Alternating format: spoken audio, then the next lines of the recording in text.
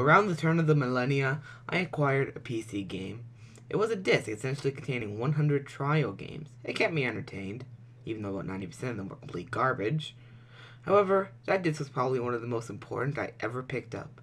It contained the trial version of a game known as Jackrabbit 2. I loved it. I played it for months, same through levels, over and over and over and over and over again. And so finally, I think it was about 3 months later, my dad was finally able to hunt me down a copy of the game that I've always wanted. And I was not disappointed.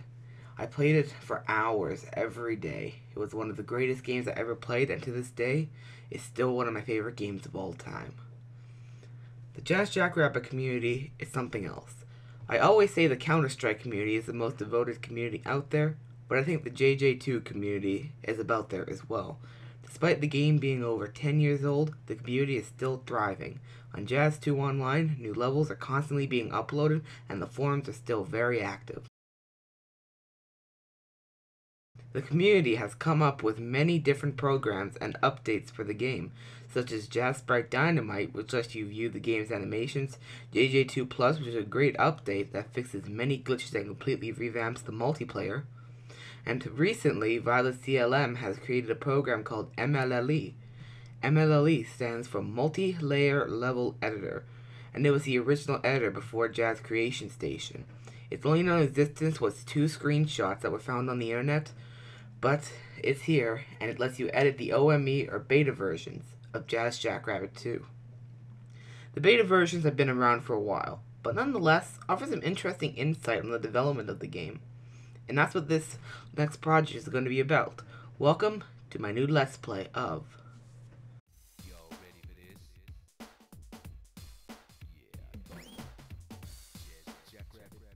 Hey everybody, it's Koopas here, and welcome to my new Let's Play of Jazz Jackrabbit 1.00G, which is essentially the first beta version of the game that surfaced over the years. I haven't seen this list on YouTube, so I'm going to do this.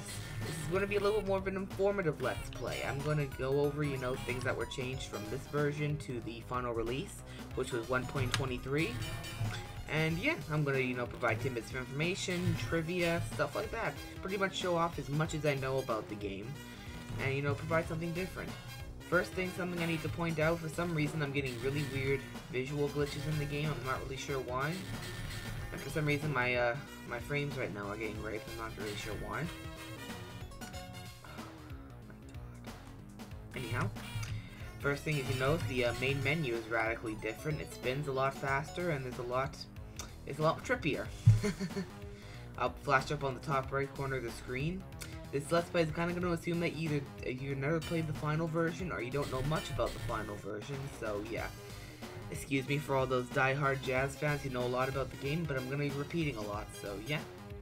Anyhow, first things first, if you go into videos, you can see there's, very few video options available. Kind of a little interesting bit of information. Same thing with sound and controls. These are the controls if you want to take a look. Okay, there you go. In case for some reason you don't know the controls, it's very easy to place. Anyhow, we're going to start off with episode 1, formerly a prince. But before we do that, I have a few things to say. First of all, I'm going to be playing as Jazz, because Jazz is my preferred character. I just like his helicopter ears. And I'm going to play through on medium, but we're going to start out with easy here, and you'll see why in a sec. One more thing you may notice is some really weird visual glitches. This is due to fraps and trying to record a really old game. Unfortunately, I cannot fix that. I do not know what's causing it, so hopefully they're not too distracting. But as you may be probably wondering, what the heck is this thing?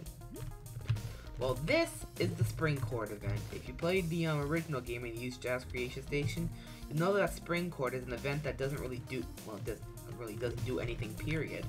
But in the beta version, you actually get something if you place the event using MLLE, or in this case, a hex editor. And as you can see, it pretty much confirms what we thought it was. It was kind of like a bungee cord. It follows you around, it doesn't really do anything, unfortunately. But you can shoot it. Other than that, that's pretty much all there is to say about this. You can do a few things, like you can freeze it, then it disappears. In fact, I'll show you that. I'm just going to give myself ammo, and you can see here. If you freeze it, it disappears, and it doesn't come back. Anyhow, yeah. That's about all I have to say about that. We're going to go back to medium, and we're going to go ahead and go through the game. I don't want to go over here because the hex editor messed up the level a little bit. But other than that, let's go. Starting off episode 1 of Formerly a Prince, as you probably noticed, the loading screen is very different from the final game. It doesn't have like the Devon thing where the, yeah, I'll flash up a corner what it looks like in the final game if you don't know. And the second thing you'll notice here, if you look, the gems are very different from the final game. They look a lot more cartoony, I have to say. Again, I'll flash up in this corner what they look like in the final game in case you don't know. So yeah, let's get going here. Enough of the trivia, let's play this freaking game. I've played this game for so many years, I know where most of the secrets are. I don't know where all of them are. But I'm going to attempt to show off as much as I know about the game, engine-wise, game-wise, trivia-wise, and stuff like that.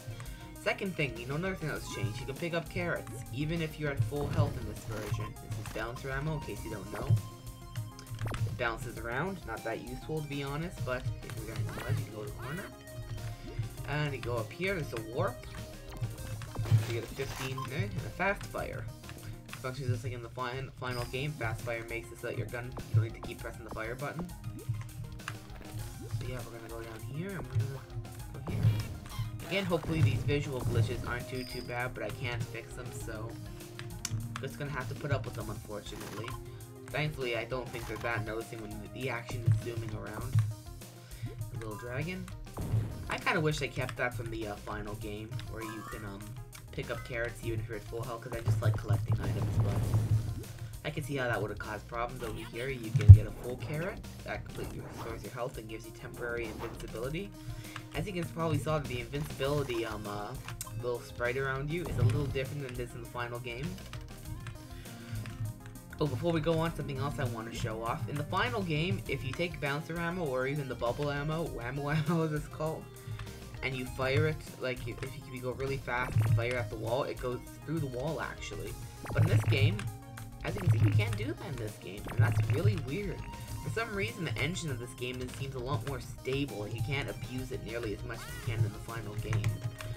However, it also is kind of glitchy. As, for example, you can't push up frozen objects for some reason. That's really weird. I don't know why. Once I get an opportunity to show that off, I will. Anyhow, there's a one up there in case you need it. You should know because this game is really easy. An avid player of platformers should have no problems blowing through this game, even on the hardest difficulty. For some reason, you stick there. I'm not really sure why. Anyhow, we're gonna go down here. Collect more gems. Not really much to show. I guess, well, there really isn't much to talk about. There's a gem stomp around here somewhere. Over here. Come on. There it is. If you don't know, a gem stomp is basically a place where you can butt stomp and get a bunch of gems. I don't know where, like, any of them are in the game, so I'm not going to show them all because I never really bothered looking for them. They're not really worth it. Because gems are just for points, so, yeah. Anyhow, something you might want to know, in the animation file, there's actually animations and sprites for a rectangular gem. The event for rectangular gems can still be found in the Jazz Creation Station in the final game.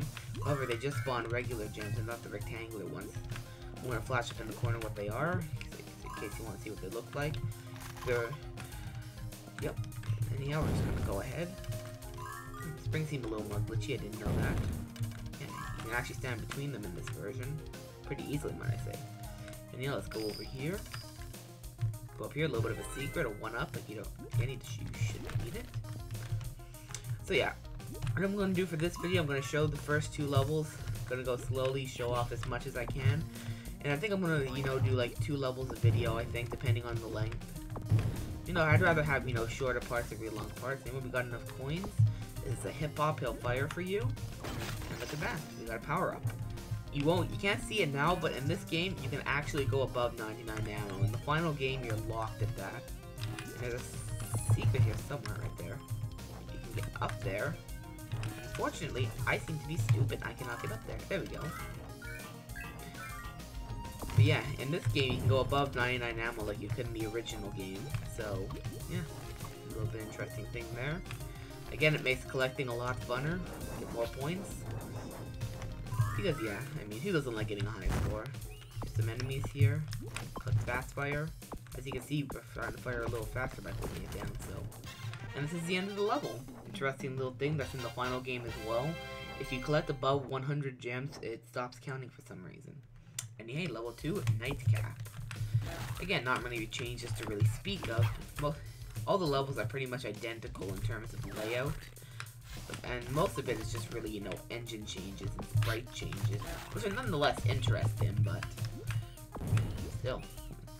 Anyhow, these blocks you need a bouncer. As you haven't noticed yet, bouncer ammo, the powered up, goes a lot farther and lasts for a lot longer in this game than in the final. Or in this version. As you can see here, over 100 ammo. I'm not sure if there is a cap. I haven't played around with it, but I'm sure. Using MLLE, I can find it, see if there's actually a cap on it. If I find out anything, I'll be sure to post about it in a later video. And there's actually some freaking coins up here. They go up here. Don't go down. That's the hard path. If you go this way, you can get a power up. So you want to be going this way, of course. Now, going down is just, you know, I don't know. It's just in case you really want to run into bats that bad, and those things are annoying. They're not hard to kill, they're just annoying. Anyhow, here we go, we got Ice Earth. This doesn't do damage, but instead freezes your enemies. If we use it on this bat here, as you can see, the freezing animation is a lot lighter than it is in the final game. I'll flash up what it looks like in the final game over in the corner, of course. If we do an uppercut here, in case you don't know, you hold down and press jump. There we go. We got ice power up. Kind of a glitch, like, you know, from 1.23, it only fires in one direction. It's supposed to fire off in, like, 2 different directions, but I don't know why I took it out. Anyway, here, freeze.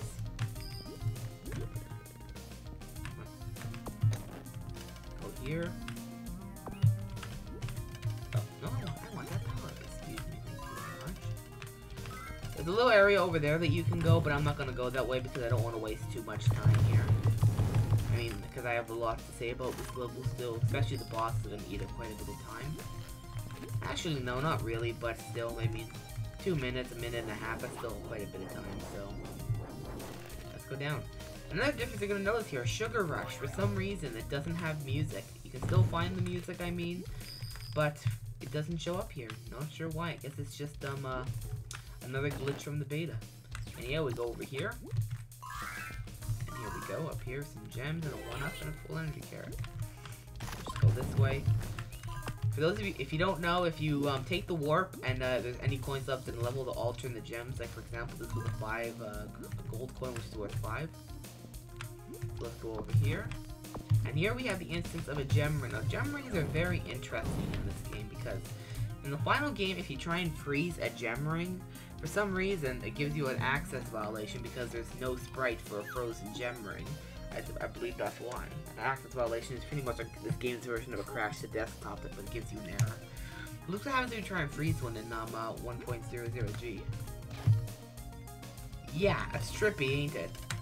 As far as I know, there's no way to fix this, so it doesn't, you know, you can still complete the level, it just makes it harder because you can't see what you're doing. But I know what to do. We go down here. It's not tricky though, that is really interesting. I guess because it doesn't have like a sprite in this game, I guess it just freezes a large area because it doesn't know what else to do. Oh, there we go, it's gone now. I guess once you get to a certain range, it disappears. If you don't know, I believe gem rings give you 10 gems, so yeah. Up here is the only instance in the game of the helicopter ears. Kind of interesting. I believe but most of these bats aren't here in the final game, so that's another interesting thing. 1-up down there if you need it. You shouldn't need it though. Up here you can see Jesus Green on Tuesday. There's a lot of like little tidbits there.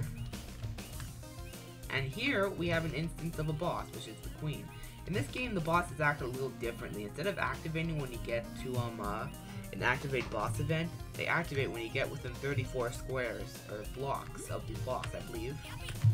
Anyhow, boss fights pretty much exactly like it does in the final game. Just shoot it. It has a life bar, but the life bar doesn't do anything really. So I'm not going to attack. I wanted to show off its attack here. I don't believe it does the attack when you fire. Come on, do your attack. Come on.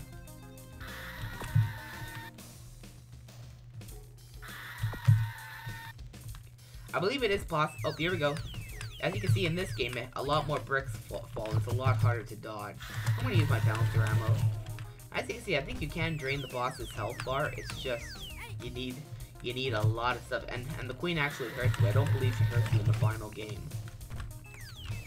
Wow, apparently. Oh shit! If I die here, I'm gonna be disappointed in myself.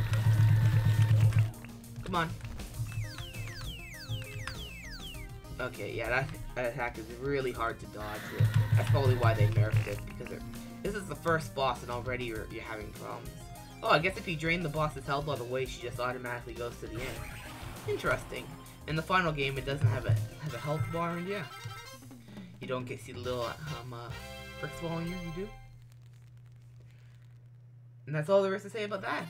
In the next episode, we're going to start tossed salad. And again, we're going to start. I'll do some more tidbits of information about this from what I know. And yeah, we'll get going on Carrot. I thank you all for watching, and I'll see you in the next episode.